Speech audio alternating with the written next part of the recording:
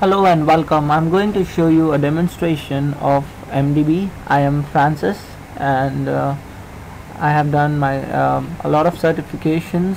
So basically I am a teacher teaching in a lot of places around the world. So I thought of creating my own message driven bean. For the message driven bean to work, I'm using a Glassfish server. I'm using the latest version of Netbeans and I'm just starting this Glassfish server.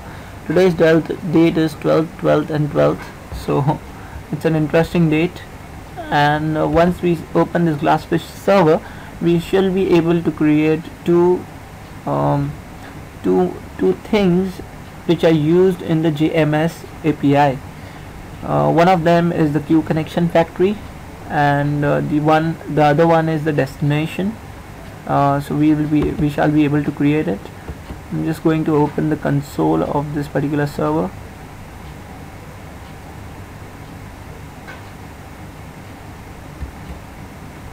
Also, if you see, I have no projects right now. I'll be just creating a project. Before that, I have to make those two objects of queue connection factory and the destination. So here you will see a lot of options available. You just have to go to the JMS resource. So we are using the JMS API for Java messaging, MDB beans, connection factories. Create a queue connection factory.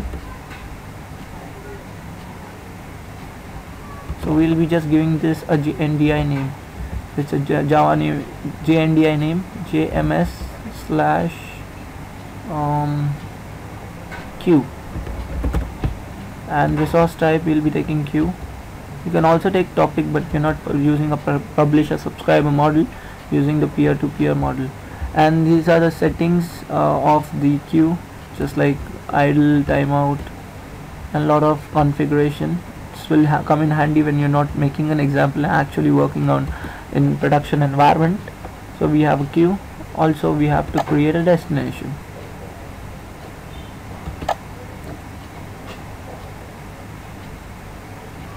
Just create a new destination. I'll give it a name, DEST JMS slash DEST. This can be anything. Make sure that the resource type is queue, and that's it. Great. Okay, once you enable these two features, so both are enabled. So once you enable this, you just go to Netbeans, right click, new project, Java EE enterprise application, give it a name, my MDB,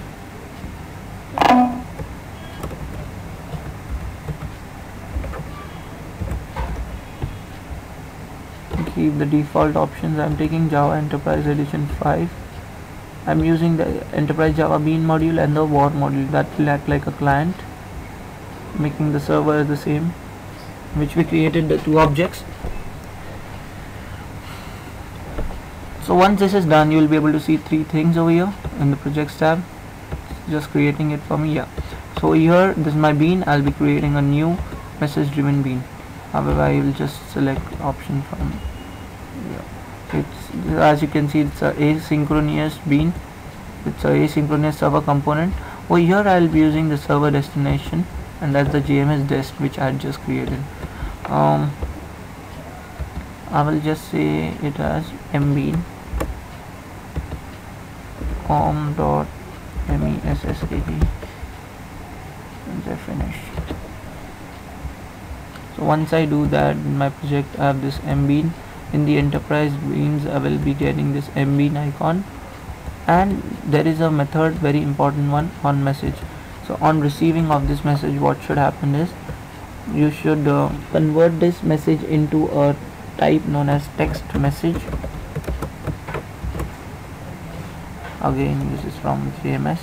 Text message TMSG equal to null,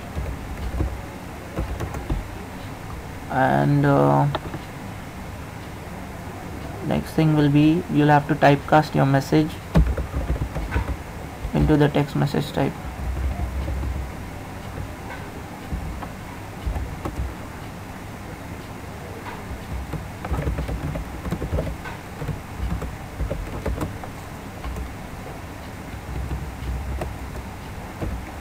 and store it in T-message.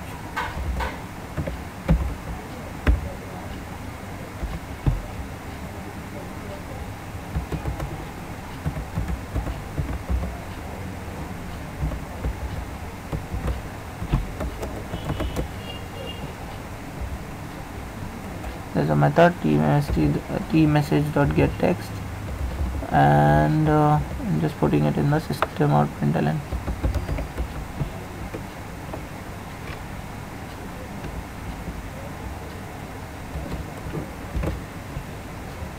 So it's giving me, I have to cover this up with exception, so I'll just say surround the statement with try catch block.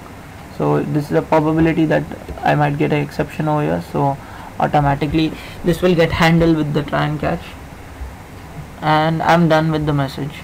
So whenever someone sends me a message, I should be able to retrieve it over here. The next thing that I will do is I'll go to my projects. I will just do some configuration on my client. I will make use of the existing JSP page.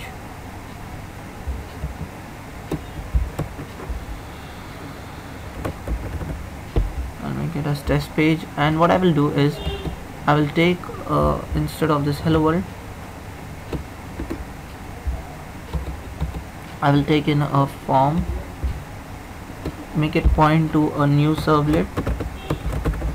This servlet is not yet created. I'll be creating it the next thing after this. After I create the new servlet, I will have to take a table in which I require only one row, so I'll be just taking a row. In the first row I'll be putting it your message as the label, and the second column of that row we'll be putting in a text box. Let's make it a little bit bigger, so width should be 50 approx, and let's give it MSG name. Apart from that, let's have a button also, a submit button named as submit.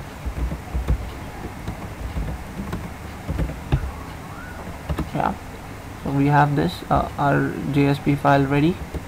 We'll be creating one servlet. So that's the new servlet which I was earlier speaking of, and say com.web. We don't want, just keep everything as default, select the servlet.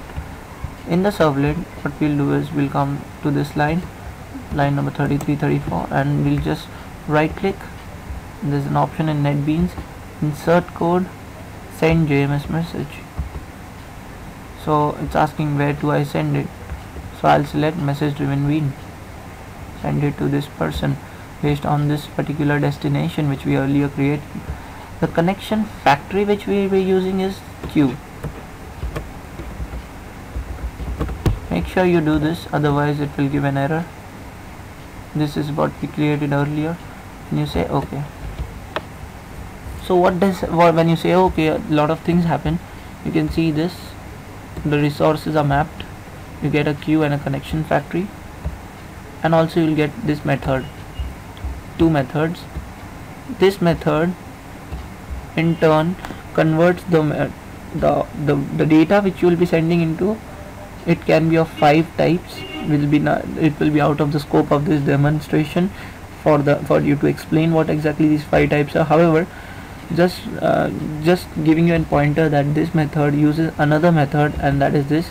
The message producer sends the method to create message for JMS destination along with the session and the data, and this is what gets called, and this tries to send the data, send text, whatever.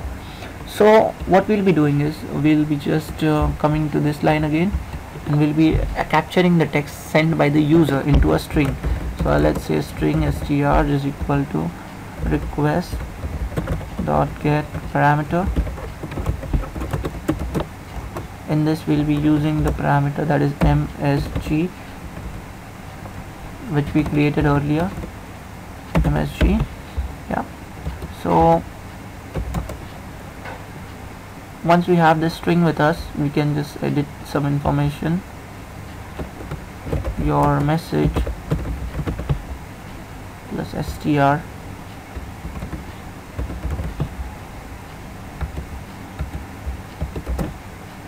has been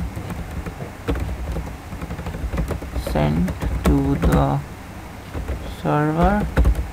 Please check the logs.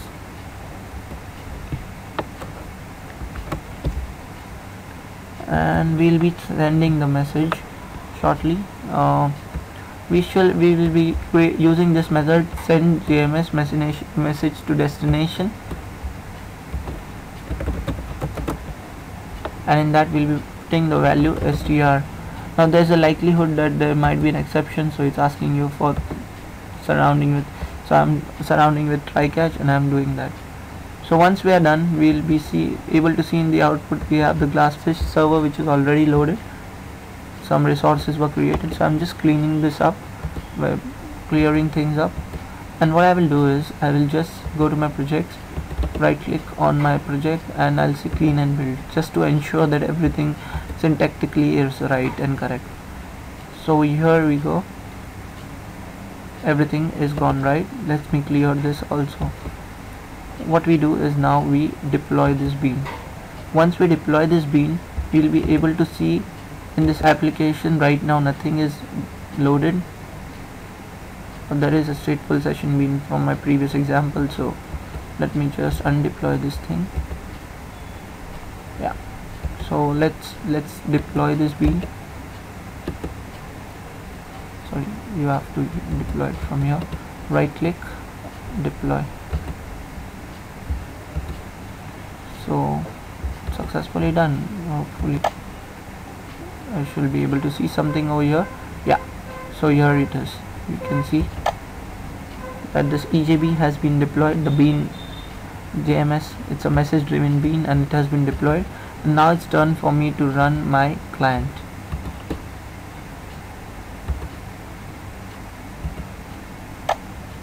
So everything seems like very good and it's working.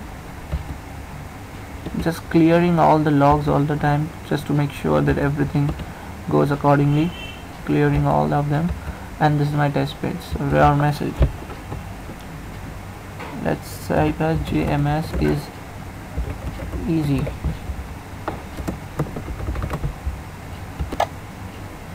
Your message is being sent to the server, please check the logs. Let us see the server logs. That's my server, and we can see that JMS is easy is actually recorded in the server log. This completes our demonstration of JMS, and hope to see you next time on some other topic. And if you have any questions, please go forward and ask me the questions, or any feedbacks that you can give. Thank you very much.